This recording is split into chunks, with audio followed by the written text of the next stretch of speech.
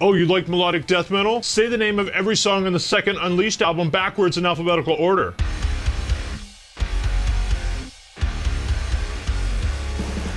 What's up, everybody? I'm Finn McKenty. This is the Punk Rock MBA, and let me start by asking you a question. You know how sometimes you're listening to Spotify and a song comes on and you think it's by your favorite band and you're like, wait a minute, I don't know this song. How is that possible? I know all their songs. And then you look and you realize that it's not your favorite band, it's just some other band that did a very, very good job of ripping them off. And you're like, okay, I get it. I like Meshuggah too, but come on, guys. You can't just straight up copy their homework. You gotta change the answers at least a little bit. Meshuggah is one of the most obvious examples, but they're far from the only one. So today we are going to talk about the most ripped off bands, from pop punk to metal to djent to hardcore and everything in between. But before I get into it, I wanted to mention I started a weekly newsletter. There's no spam or ads or anything like that. Just every week I'm going to send out an email that has a link to any videos or podcasts I put out this week, links to whatever I'm watching or reading or listening to this week. Again, no spam. I'll never sell your address or anything like that. It's just updates on my content.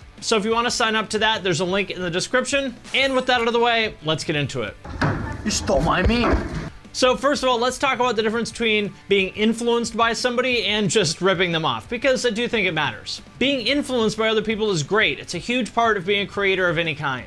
You take a little bit of this person's style, a little bit of that person's style, add some of your own special, unique sauce, and now you got something new and great. For example, Periphery is obviously very influenced by Meshuggah, but they added their own thing, the rock vocals and some of the more atmospheric parts, and came up with their own sound that's very different than Meshuggah. On the other hand, when you're just trying to be another artist, musically cosplaying as them, or sometimes visually cosplaying as them too, that's what I would call ripping off. Imagine if you're Asking Alexandria and you see this video.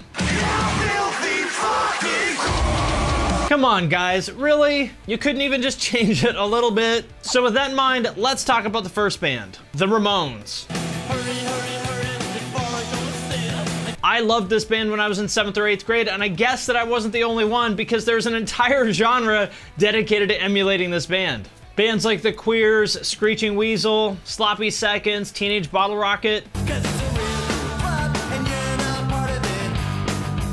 And although, generally speaking, I find this level of plagiarism to be kind of lame, in this case I can actually kind of respect it because of just how blatant it is. Screeching Weasel had an album called Ramones where they covered a bunch of Ramones songs, which is pretty funny, but the Queers took it to a whole other level. They covered an entire Ramones album from start to finish. They didn't change the style or add anything new. They just covered it note for note as closely as possible. And you know what? I kind of love it. I mean, if you're gonna rip off a band, you might as well just be completely shameless about it, right? And we really couldn't do this video without mentioning Meshuggah because holy shit. There is probably no single band in which there's a bigger disparity between their commercial success and how much they've been emulated. They may not have sold a ton of records, but they have been absolutely shamelessly copied by literally thousands of bands. If you're watching this, you're probably very familiar with Meshuggah, but for anybody who isn't, any band that plays cool, djenty riffs like this is without a doubt taking a page out of the Meshuggah playbook, whether they know it or not, in the same way as any band that plays a riff like this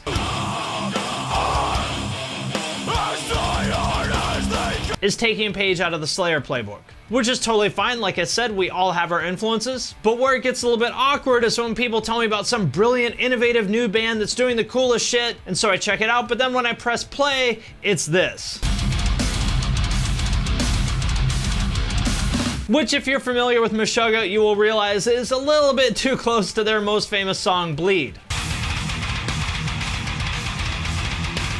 And look, I get it. Meshuggah is one of those bands where their riffs are so fucking cool that of course you want to steal them. How could you not? Because let's be honest, you're never gonna come up with a better Meshuggah riff than Meshuggah did. But resist the urge, because that's stealing. And remember, you wouldn't download a riff, would you? And next up, the interesting case of Nofx and Bad Religion. And the reason why I'm combining those two bands is because of the transitive property. If you remember that from algebra class in junior high school or whatever, if A equals B and B equals C, then A equals C. That's kind of what happened back in the 90s with Nofx and Bad Religion. If you go back and listen to the catalog of labels like Fat Wreck Chords, which was the definitive skate punk label of the 90s, you'll quickly realize that pretty much the entire genre is composed of bands doing their very, very best to sound exactly like Nofx. For example,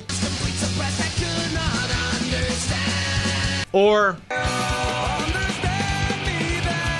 And of course, it wasn't just the sound, it also came with the look. The Dickies shorts, Airwalks, Guy Fieri hair, and Black Flies sunglasses that you still see on like a surprisingly large amount of punk dads in Huntington Beach. But here's where the transitive property comes in. The wrinkle here is that Nofx themselves were largely emulating Bad Religion, specifically the Bad Religion album Suffer. And I'm not making this up, Fat Mike himself said this in lots of interviews. And so we have a question. Were those bands copying Nofx, or were they copying Bad Religion, or were they copying Nofx, copying Bad Religion? I will let the pop-punk academics debate that question, but what I would like to see is Bad Religion turn the tables on Nofx by putting out an album of Nofx style skate punk. Put away the thesaurus, put away the PhDs, just go back to the basics. Change your name to like Fat Greg, call the next album My Dick Hurts, and the cover art is a drawing of a guy punching himself in the balls. All right, next up, Architects. I've complained about this before, and you know what? I'm gonna keep complaining about it. You can call me a boomer too if you want, but I'm not gonna let this one go. And what I'm talking about is this riff from Doomsday by Architects. Does it sound familiar to you? Have you maybe heard it somewhere else? Maybe here? Or here? Or in like 500 other metalcore songs that are just like blatant ripoffs of Architects? Guys, can we just officially move on from copying this riff? I get it, Architects are cool and that deedly deedly deedly riff is awesome, but enough is enough. Drop the 7th string, put your hands above your head, scumbag. You're under arrest. But you know what? I'm feeling generous today, so consider this a warning. Next time I might not be so nice, so if we catch you stealing that Doomsday riff again, I'm gonna have no choice but to haul your ass into the station and call your parents. And next up, Title Fight. If you've ever heard bands that sound like this, or this, included under the category of pop punk, and thought to yourself, that's kind of weird, how was this pop punk? Today I have the answer for you, and that is Title Fight. When they came out back in 2009, they sounded like this. They were actually very early to the sadboi pop punk sound, which added kind of a little bit of an emo, post-hardcore, indie kind of tinge to the classic pop punk thing. And over the next few years, that sound became very, very popular, but by the time all the other bands had caught up with them and started doing something along the same lines, they had moved on to doing this. Which has a lot more in common with 90s shoegaze or indie rock than it does pop punk. It's not my thing, but I can appreciate that it was like new and different and innovative, and it definitely turned a lot of heads. In fact, it turned like the entire pop punk scene's head. Because as soon as that album came out, half the pop punk scene was like, initiate, shoegaze, transition. And the next thing you know, by 2012 or so, the pop punk scene was full of shoegaze bands. And like a lot of innovative ahead of the curve bands, Title Fight broke up, but I think they need to come back and shake things up again because pop punk's been kind of dormant for a while. So Title Fight, here's what I think you need to do. Reunite, but instead of doing the indie shoegaze thing again, put out an album of like 2009 style pizza easycore. And along the same lines as Nofx and Bad Religion, At the Gates. I'll explain what I mean by that in a minute, but first, for those who aren't aware, At the Gates is the band that really kicked off the melodic death metal fad of the late 90s and early 2000s. Go! No, they were not the first, and I would say they probably weren't even the most popular of the melodic death metal bands, but I think they were the first ones that got critical mass and made everybody kind of go, oh, yeah, let's do that from now on. In the same way as Suffocation and Cannibal Corpse did in the early 90s, when the death metal scene was full of what they called suffo clones. And they also inspired that initial wave of early 2000s metalcore like Killswitch Engage, and especially As I Lay Dying, which I would say is pretty much just At the Gates with breakdowns. And then in turn, As I Lay Dying inspired 5 bajillion other metalcore bands that used that same formula of like melodeath riffs with breakdowns. And I'm sure there were some of those later bands that did actually listen to At the Gates, but I'm pretty sure that most of them didn't, and probably actually didn't even know who At the Gates were. Which, to be clear, is totally fine. I'm not upset about that, and I think that bands have absolutely zero obligation to know their influences or whatever. Oh, you like melodic death metal? Say the name of every song on the second Unleashed album backwards in alphabetical order. But that said, it was kind of interesting to see because the net result of all that was that like by 2009 or so, there were goofy high school kids in Dayton starting Christian metalcore bands playing At the Gates riffs, thinking that they were playing As I Lay Dying riffs. Just kind of interesting to me to see how culture can trickle down that way. And next, Black Sabbath. My introduction to doom metal was back in, I think maybe 1992 or so, when I heard a band called Cathedral. They were a new band with Lee Dorian from Napalm Death, and I was like, oh, this guy was in Napalm Death? Sick, this is gonna be brutal. So I bought the album, I put it on, pressed play, and it sounded like this. Oh yeah, we're out. And I was like, what? This is not brutal, this sounds like Black Sabbath. And I think the next doom kind of band I heard was Trouble. I saw them open for, I think, White Zombie or something around 92, 93. And then I got the Sleep album and that came out. And I was like, wait a minute, I'm starting to see a pattern here. I think this whole doom thing is just pretty much bands that are trying to be Black Sabbath. And I wasn't wrong. I mean, that's kind of what doom is. Even down to a lot of the bands dressing like it's 1972 and using that same style of psychedelic art. And I'm not saying there's anything wrong with that. I mean, I listen to slam, which is possibly the most formulaic genre of metal of all. I just think it's interesting when there's genres like doom that are essentially perfected by the first band to do it, and everything after that is kind of a bunch of bands trying to chase the dragon of recreating the magic of that first band, but never really quite getting there because they were just so fucking good at it. I don't really personally listen to a lot of doom, but I'm totally cool with it. All I ask from the world is please, no more Black Sabbath parody shirts. Although, actually, what's even worse than that is Black Flag parody shirts. Do you know how in some countries, like it used to be where if you got caught stealing, they would cut off your hand? I think that should be the punishment for putting out a Black Flag parody shirt. Alright, so before I go on, I just kind of wanted to point out an interesting pattern that kind of emerged as I was writing this video about metal. What I noticed is that it's almost always metal bands influencing other genres, not the other way around. For example, like hardcore bands bringing in thrash metal influences created crossover and metalcore. Or pop punk bands bringing in like metal or metalcore influences created easycore.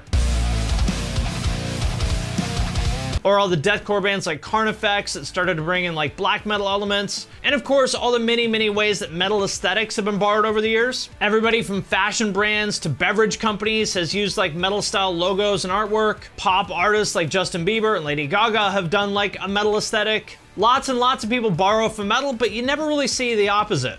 For example, like you never see metal bands borrow from pop punk. And why is that? Well, one possibility is that metal is just so brilliant and innovative and ahead of the curve that everybody else in the world just steals their ideas because they're so great, which is probably true to some extent, but I don't think that's all there is to it. What I think is a lot more likely is that metal culture has a big case of not invented here syndrome. Basically, that metal culture is very insular, and metal bands and fans are pretty much not interested in anything that's happening outside their little metal bubble. Which is too bad, because I think we could see some really cool things happen, but unless metal stops being such an uptight traditionalist culture, we probably never will.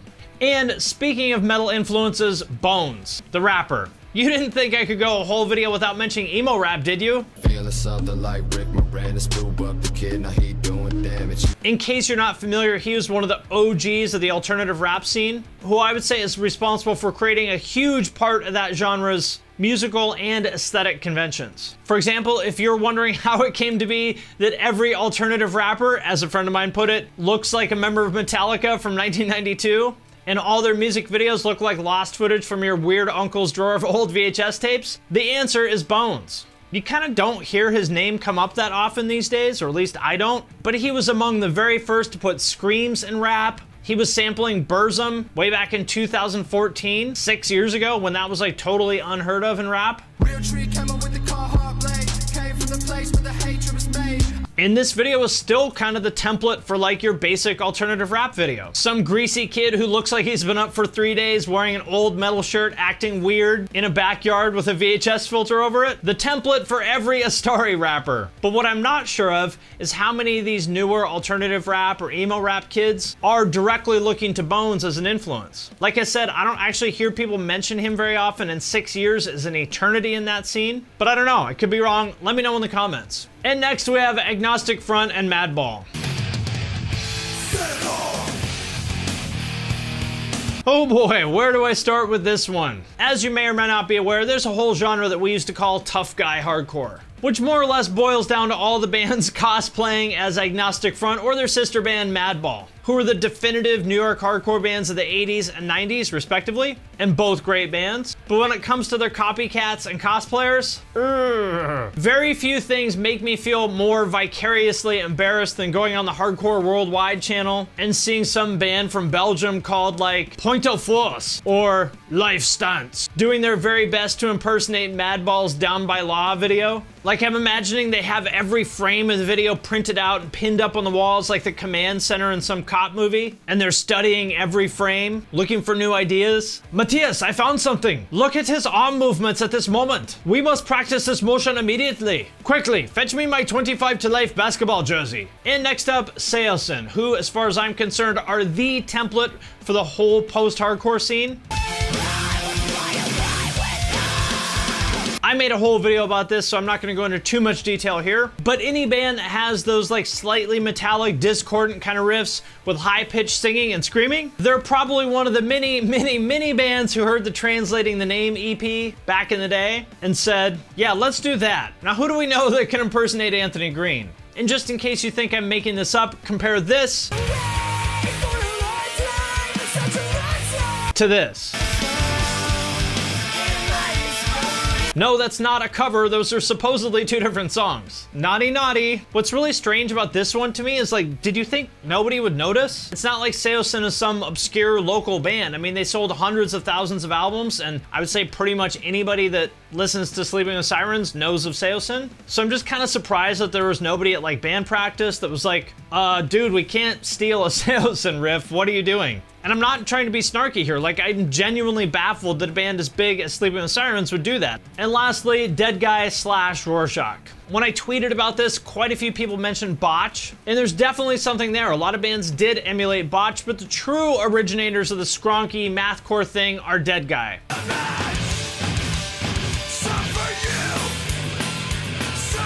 And their guitarist old band Rorschach.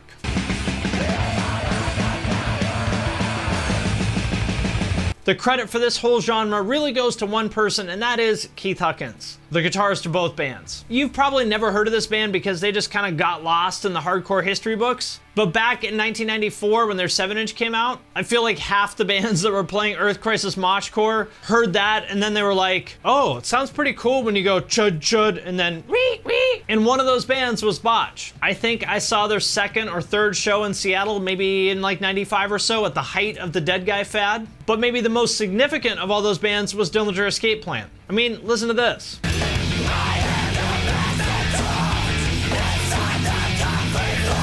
Total Deadguy. And again, I'm not making this up. I actually asked either Ben or Dimitri from Dillinger about this. I can't remember. They're from the same kind of area as Deadguy, and he said that they were basically trying to out Deadguy. And I actually think they pulled it off, especially on Calculating Infinity. Deadguy was a very big influence on us. Deadguy was the band that really got me into heavy music. So if you were to draw a mathcore family tree, at the very top it would have Rorschach and Deadguy, with Botch, Dillinger, and Coalesce at the second level. And then after that, the one big pivotal band in the genre, I think, is Norma Jean. They're the ones that brought that sound to something close to the mainstream and inspired the 9 million other bands that did the mathcore thing. So there you go, the history of mathcore in like 30 seconds. Alright my friends, that does it for this video about the most ripped off bands in history. Let me know what you think about this. If you would like to see a part 2, I could totally turn this into a series because there's a lot more bands that I could have mentioned here but didn't. Also, reminder, if you would like a weekly update with every video and podcast and interview and other piece of content I put out, as well as links to what I am reading or watching or listening to, you can sign up for my brand new email list. There's a link to that in the description, and I will never sell your email address. I will never send you ads or spam you or anything else like that. Also, as always, I want to thank everyone who supports us on Patreon, especially those of you who support at the true cult level or above. It is because of your support that we're able to do the podcast as well as a lot of other things, so I'm sincerely grateful for that. If you would like to support us, patrons get every podcast a week early. There's a members-only private Discord server that I'm in all the time. There's a way to have me review your band or your design or photography portfolio, your YouTube channel. I just reviewed like a tabletop RPG. Anything else that you want to send my way is fair game. So if that sounds cool, you can hit the link in the description. And with that, I'm going to sign off for now, but I will see you next time.